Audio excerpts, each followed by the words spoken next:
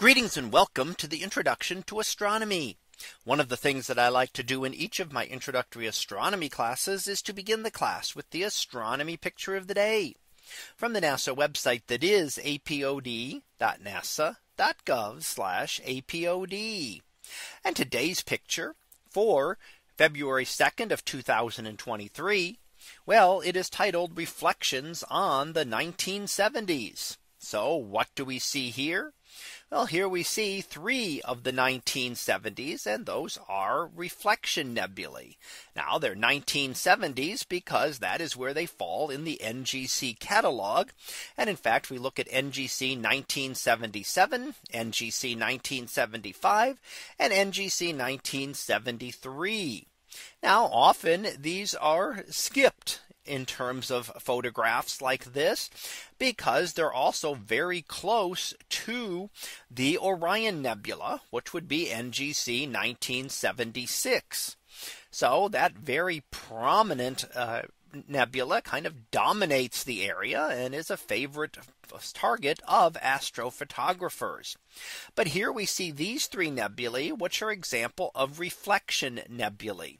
Now, a reflection nebula occurs when there are hot stars, which will tend to emit more blue light, and they are embedded in a light layer of dust. So a little bit of dust around them, and the dust particles will reflect light from the stars and scatter it all over the place.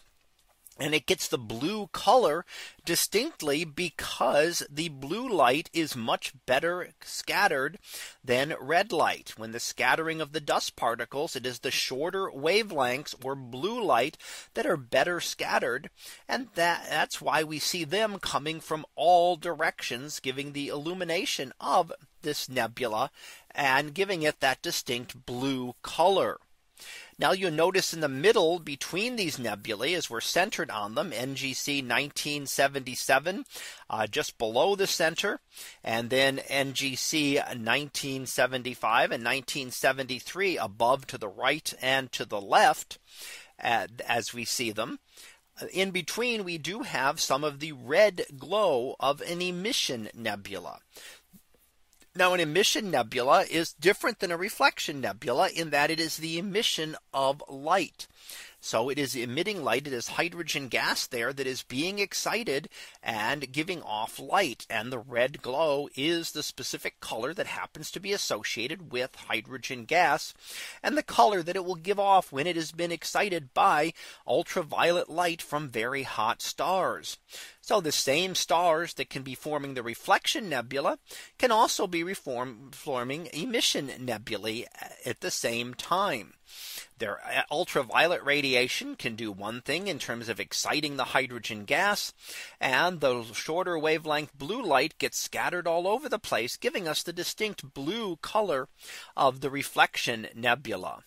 Now we'll also notice some dark dusty areas, some denser than others, that are scattered around here as well. And that would be an example of a dark nebula becoming a molecular cloud, a much denser region, and regions of star formation. So much of this is the leftover remnants of star formation, but there may be still a few dark dusty knots where stars are continuing to form at this point. So that was our picture of the day for February 2nd of 2023. It was titled Reflections on the 70s. We'll be back again tomorrow for the next picture. So until then, have a great day, everyone, and I will see you in class.